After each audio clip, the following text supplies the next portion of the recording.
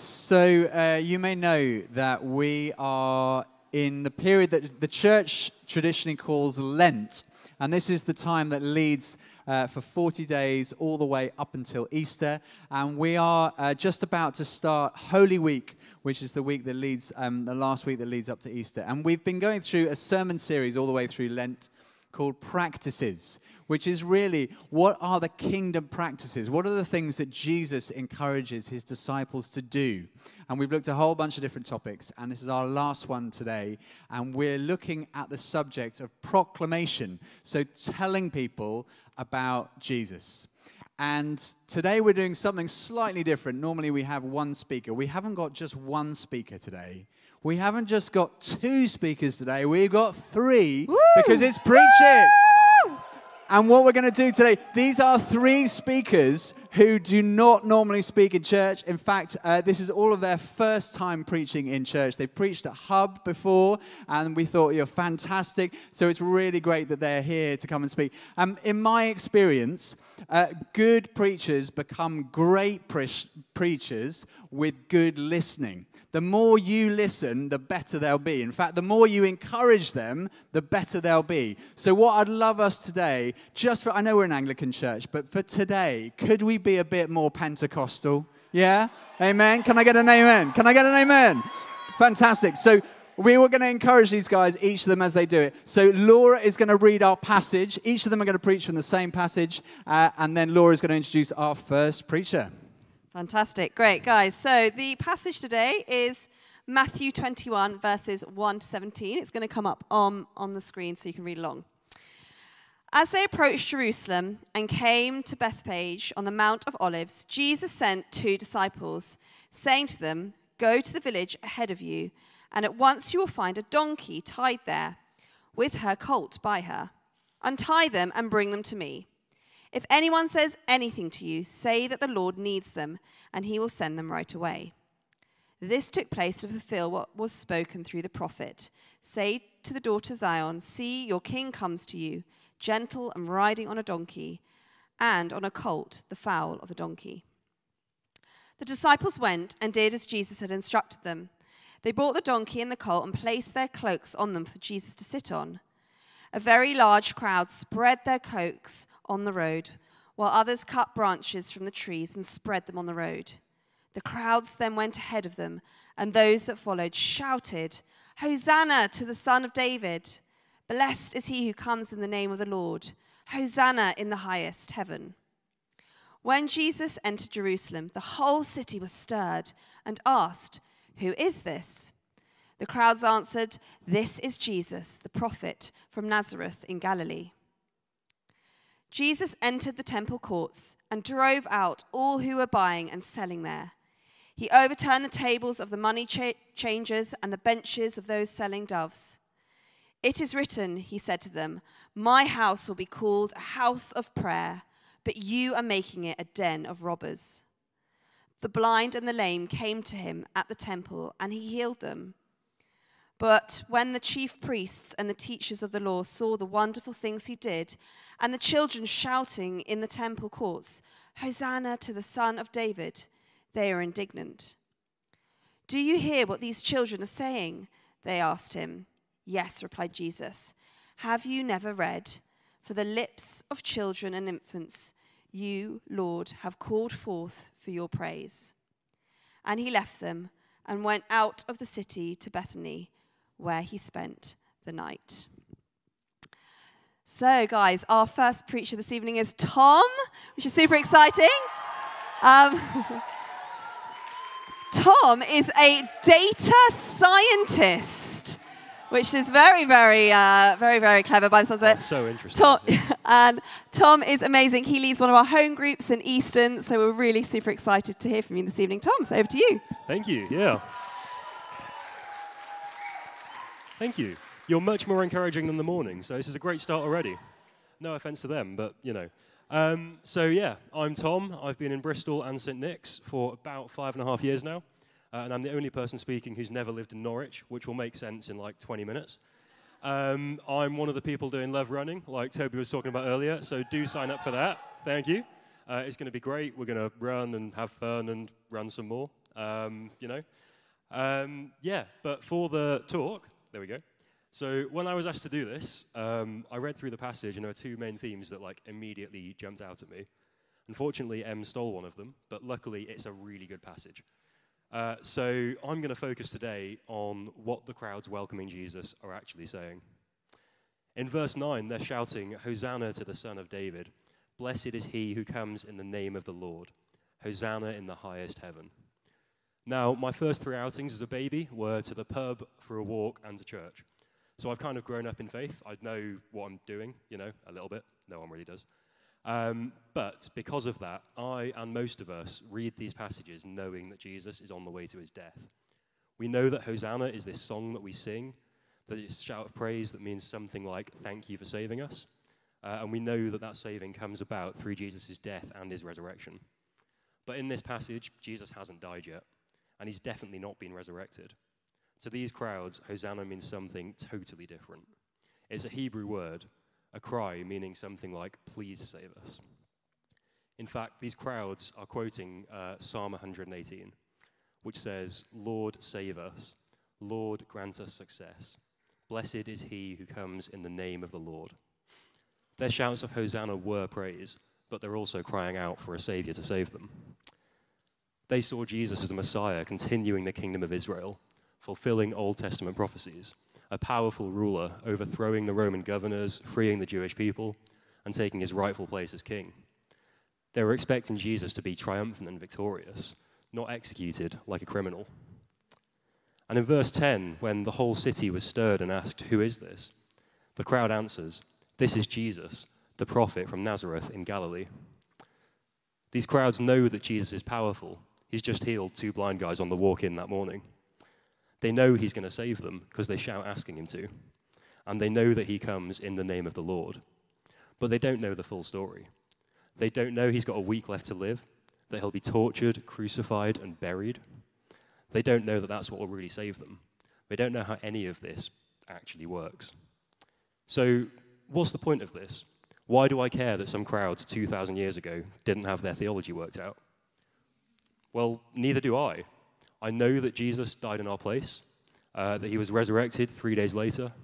I know that we're one with Christ and we have the Holy Spirit living in us, but there's so much that I don't know.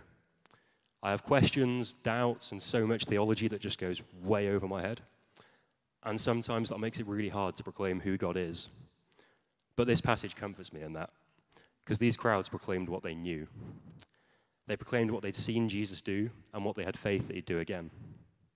They proclaimed him as healer, as prophet, and as king. And he is all of those things, but he's so much more. They don't get everything right, but they still worshipped him. They called out to him and told the rest of the city about him. They proclaimed Jesus as what he was to them and what he'd done in their lives. So what does this mean for us? We need to proclaim Jesus where he is in our life, not where we kind of wish he could be. So I find it quite challenging when church do Alpha promo and they ask, "What difference has Jesus made in your life?" Because I don't really have a clear before and after. Like I said, I've grown up with this. I've known Jesus in faith almost as long as I've known myself. And maybe that's you as well. But when that changes to what difference does Jesus make in your life, I can answer it. I can proclaim where I've seen him working in my life before and where I see him working right now. My personal testimony involves lots of praying for healing, for myself, for friends, and for others, and not really seeing it work out how I want to. I know that God is healer, and I've seen him heal other people, but that's not really my story. My testimony is praying and praying and praying for healing, not seeing it and yet feeling closer to God than they ever have before. It's comfort through the pain, it's peace despite the x-rays, and it's hope in a God who will make all things new, just maybe not quite yet. So that's what I have to proclaim, to myself, to God, and for others. So to finish, I'd like to think of what you have to proclaim today. What would you be saying in those crowds? It might be praise for what God has done or is doing. It might be hope for what he will do, crying out for him to help. Or it might be pouring out your doubt and your pain, crying to be saved. But whatever it is, proclaim what you know. Proclaim it honestly in prayer with God, and proclaim it honestly to those around you. And don't overcomplicate things. In John 9, Jesus heals this blind guy by putting this gloopy mud on his eyes and wiping it off, and it's all really weird. But this guy's entire testimony is, I was blind, and now I see. And that's all he says. It doesn't have to be big or exciting. It just has to be real. When Jesus is your comforter, proclaim that. When he's your healer, proclaim that. And when he's your savior, proclaim that. So let's pray. Father, thank you that you are with us. Thank you for all you have done and are doing in our lives. I pray you will help us to see more of what you're doing and give us the courage and humility to proclaim where you are in our lives today. In Jesus' name, amen.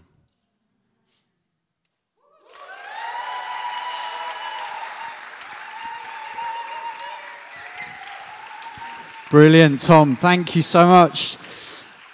Our second preacher today is Tim, and Tim works for a tech company, and Tim is an amazing photographer. You may see him taking photos. He's on the media team, and he's here to speak to us today. So please really welcome Tim.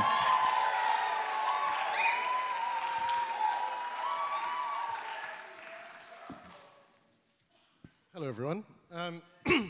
It's a real privilege to be speaking with you tonight. So for those of you who don't know me, I am Tim. My family's from Hong Kong, and if you haven't heard already, I work for this tiny little fruit-themed tech company for almost 6.5 years.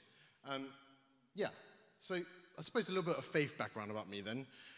Knowing God hasn't come naturally to me. Most of my immediate family are not Christians, with the exception of my mum, and I've only really truly come to know God for myself when I was 19.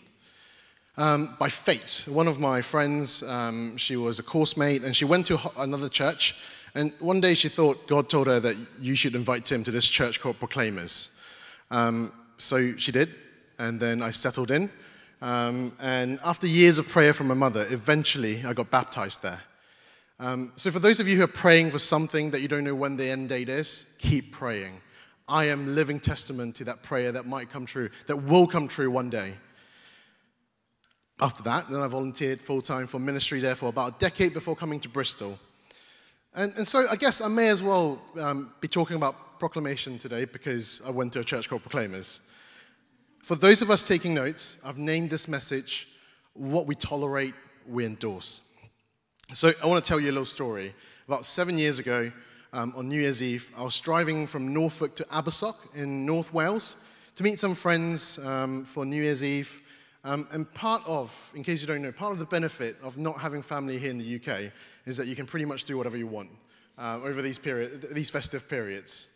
Anyway, I was leaving Shrewsbury and crossing into the Welsh border, and I realized I was going to be about half an hour late. So I felt that it was important to let my friends know, because they were family and we're joining their family, that I'm going to be late. So I asked my phone's digital smart assistant to text my friend. You know, when you say, hey, blah, blah, and then it comes on and say, what do you want me to do?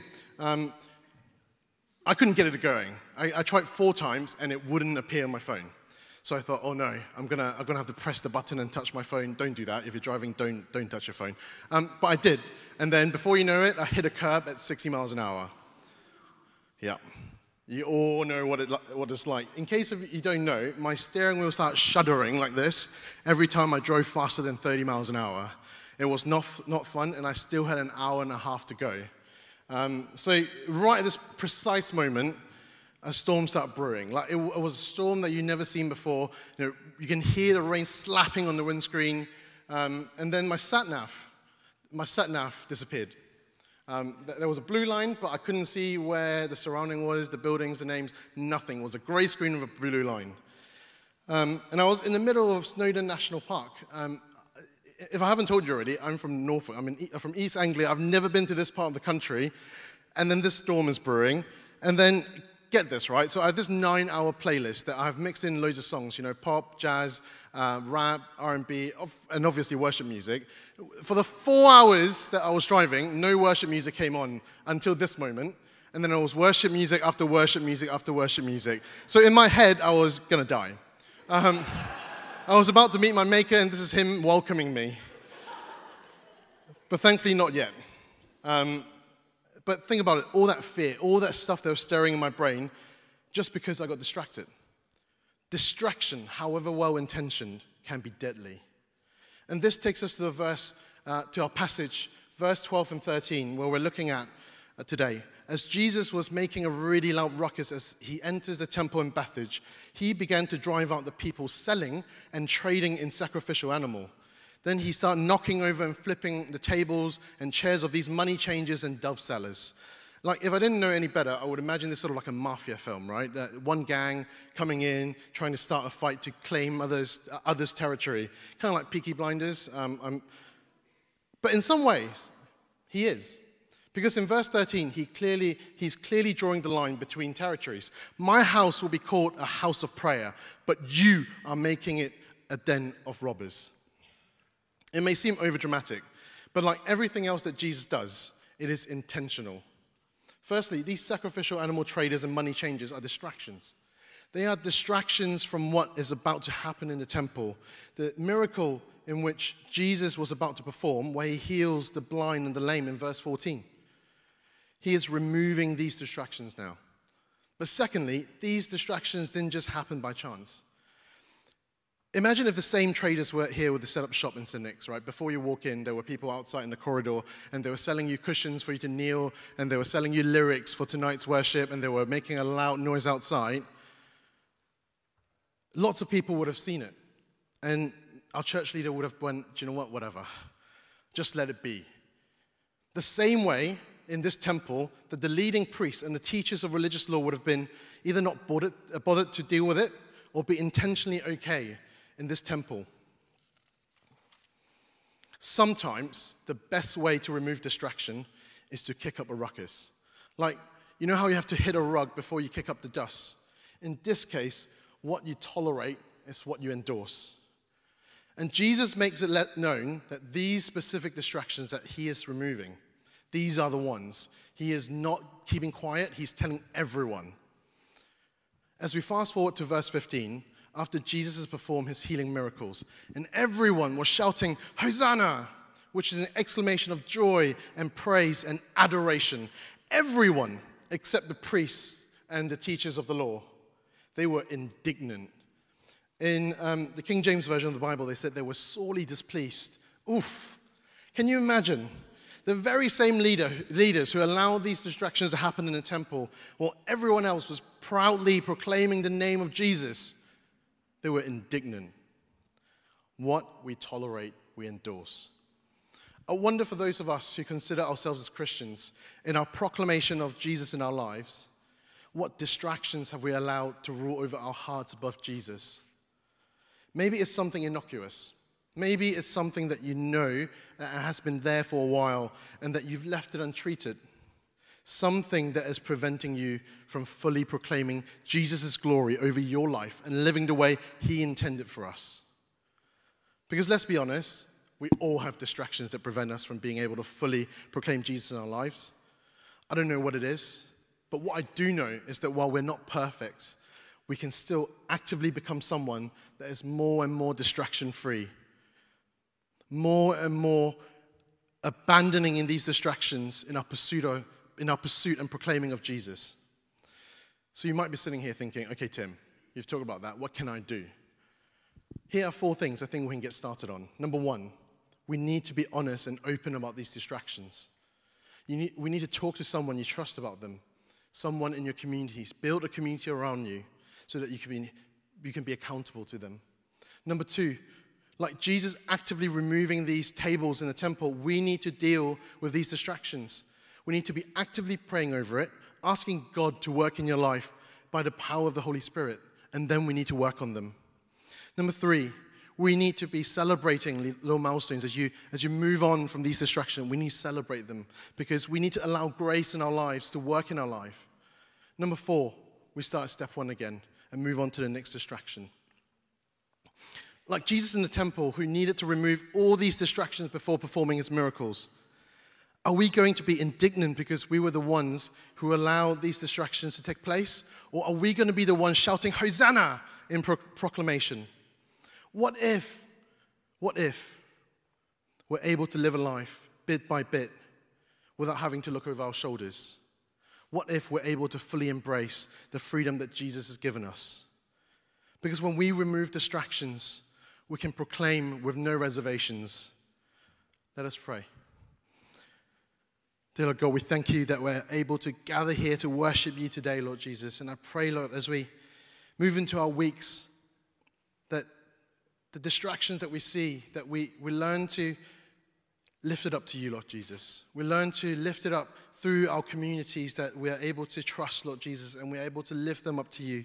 Because we here, we want to worship you fully without distraction, fully, Lord Jesus. We want to give ourselves to you fully with no distractions. In your name we pray. Amen.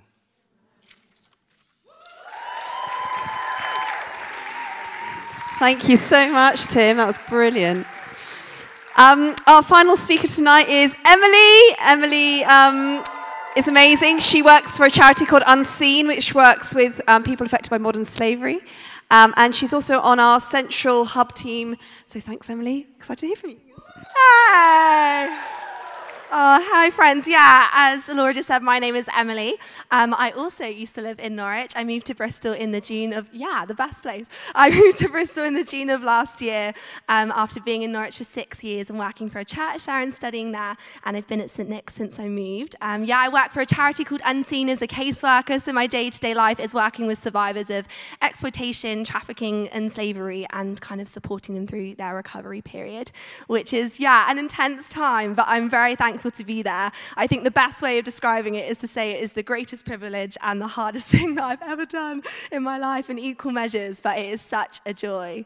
And I'm so excited to be kind of wrapping up today's sermon series on Proclamation. And the question I want to ask you is, where have you been positioned to proclaim? Where have you been positioned to proclaim? For me, the word proclamation can feel quite daunting and as though it requires something that I don't feel super equipped to bring. But I feel like when we read the Palm Sunday story, we see otherwise. Because it's super easy to see the story as just that, this really nice story that we've become quite accustomed to growing up and hearing it a lot.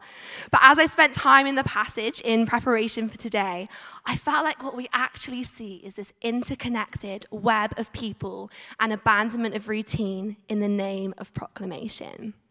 And maybe you see that right now, and maybe you don't, but it is all over the story. We see it in the disciples' kind of random act of fetching a donkey for Jesus to ride in on. And in that, we see this simple yet powerful obedience, which by its nature proclaims that Jesus is worthy of service and of our yes.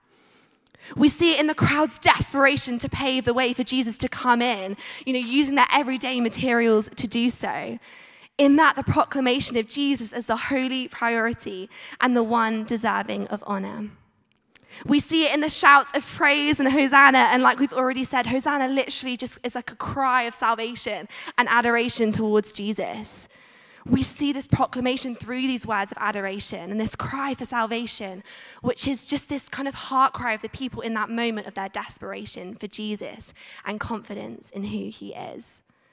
And finally, even in the simple answer to the question, who is this? Ordinary people in their ordinary day-to-day positioned to proclaim, welcoming in the holy disruption of Jesus in the mundane of their lives and utilizing where they had been positioned with what they had in their hands to declare who Jesus was.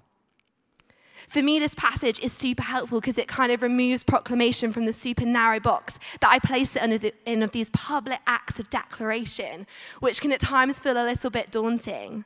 And while these are necessary and totally valid, I long for my life to be one in the continual pursuit of proclaiming the good news of a redemptive Savior. As I was reflecting this week on what that looks like for me personally, I was kind of thinking about how it looked different in different seasons, different cities, different jobs, different churches, different seasons of life. But for me on a personal level, it always boils down to the call to justice, and specifically the call of the church to justice as well. Before I moved to Bristol, I was working for a small church in the heart of one of the biggest estates in the city in Norwich where I was living. And I moved onto the estate when I was about 21 after I graduated uni to help oversee some of the community outreach work there, and I began to help kind of build up our discipleship of some of the people that we were working with. And if I'm honest, before I moved on and people found out where we were moving to, like, we were just told a lot of horror stories about that area and about the things that we were going to encounter. And if I'm honest, that also led to me feeling like there's pressure to see like revival in the first 10 days and to see all this change, which led to a lot of discouragement when we didn't see that straight away. There was this one morning about a year in, I was into my second year there, and I was just kind of feeling a bit discouraged in general. And I was prayer walking the estate quite early, about 7:30 in the morning, just a bit grumpy with the Lord, to be honest, like, what are you doing? Why am I here? I like don't know what this is all about. And I was prayer walking the estate, and the estate was often full of quite a lot of litter, a lot of like random pieces of furniture just like lingering on the street where you're not quite sure where they've come from. And we would often see drug deals happen in our car park as we were eating our dinner. And I was just like feeling so heavy with the burden of how we see the name of Jesus proclaimed in that place. And as I was walking, I was kind of looking down and looking at the mess. And in that moment, the Lord, like clear as day, just said to me, Emily, this place is so beautiful.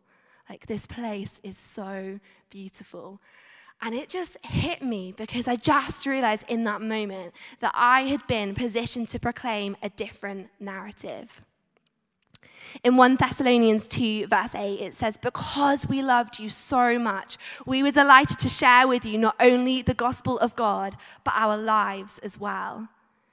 I began to see that God had, yes, positioned me to proclaim in the words that I spoke to my neighbors and the people around me, but also in the way that I shared my life with them. And this verse became really key for me as I was living there. I felt like I was called there to declare and to proclaim that these people, that this place, that this estate, this ground that I was walking was worthy of investment and full of value, whether the world saw it or not. And where the world saw no hope, God spoke hope. There were these two wonderful ladies that I would meet with once a week to do a Bible study with. And if I'm honest, I just had no clue what I was doing. I was like, yeah, like we'll just read the Bible together and we'll figure it out. But I constantly just fell out of my depth. And so I was just like trying to use what I had in my hands to do it, which was honestly just the Bible and this conviction that I was like, I know Jesus wants to meet with you. I just don't quite know how this is going to happen. Some weeks we would sit in my lounge and there would just be tears for the whole hour from me and them at times, like, I don't know what's going on. Some weeks there were moments of breakthrough. Some weeks they just didn't even show up at all and I wouldn't hear from them for a couple of weeks. Some weeks I felt like we weren't getting anywhere and I was doing an awful job of explaining the Bible to them. And neither of them were super confident readers, so some weeks they came just full of frustration that they couldn't get to grips with the passages for themselves. Until this one day, one of them walked into my house and was like, Emily, I want to get baptized. And I was like, oh my gosh. I was like, that's amazing. And it was just this moment of the Lord being like, Emily, see, like in the mess, I was moving the whole time. And as we wrote her testimony together, we were writing it for her day of baptism and we were kind of writing down her story and her journey to Jesus. And it was just this moment of realizing that Jesus had been in the process the whole time. That somehow, in the mess of it all, he had made himself known through my imperfect proclamation as I just tried to make way for him to come through and to welcome his holy disruption in the day-to-day of where he had placed me. But what about for you? Do you believe that you have been positioned to proclaim? Are you open to the holy disruption of Jesus to come on in and use you to proclaim who he is? Why don't you take a second to think about your life, your workplace, the place you live, or your university campus, or your gym? And then what about the people there? Your colleagues, your friends, family, the people you see on your daily commute? What about your daily rhythms and routines, your everyday practices? And what does it look like to not only proclaim Jesus through your words, but also in the way that you share and live out your life in those spaces that you have been purposefully positioned to proclaim in? Because you have been positioned with purpose in even the most mundane of things. And we watch in the Palm Sunday story as the people physically line this way for Jesus to come on in, into the epicenter of their lives. And as they do so, they cannot help but declare his goodness in the process. So will you let him do the same? Will you let him disrupt your day to day and use your life where he has placed you as a vessel for proclamation, however messy or imperfect it may seem? And will you let him use it for his glory? Why don't we pray? Jesus, I pray that you would catalyze us for proclamation in the spaces that you have placed us in. I thank you that you are a God of intention, that you don't do things by coincidence or by accident, but that each person in this room has been positioned to proclaim. And I pray that this week you would just reveal that more clearly to us, that we would welcome your holy disruption in our lives. We would live in a deeper and greater surrender, and that you would use everything for your glory and for your kingdom to come in the spaces that we've been placed in. So we just say, Jesus, come on in. Come on in. We make room for you in our lives. And would you help us to know more deeply that we have been positioned to proclaim the good news of a Savior that redeems all things. In Jesus' name, amen.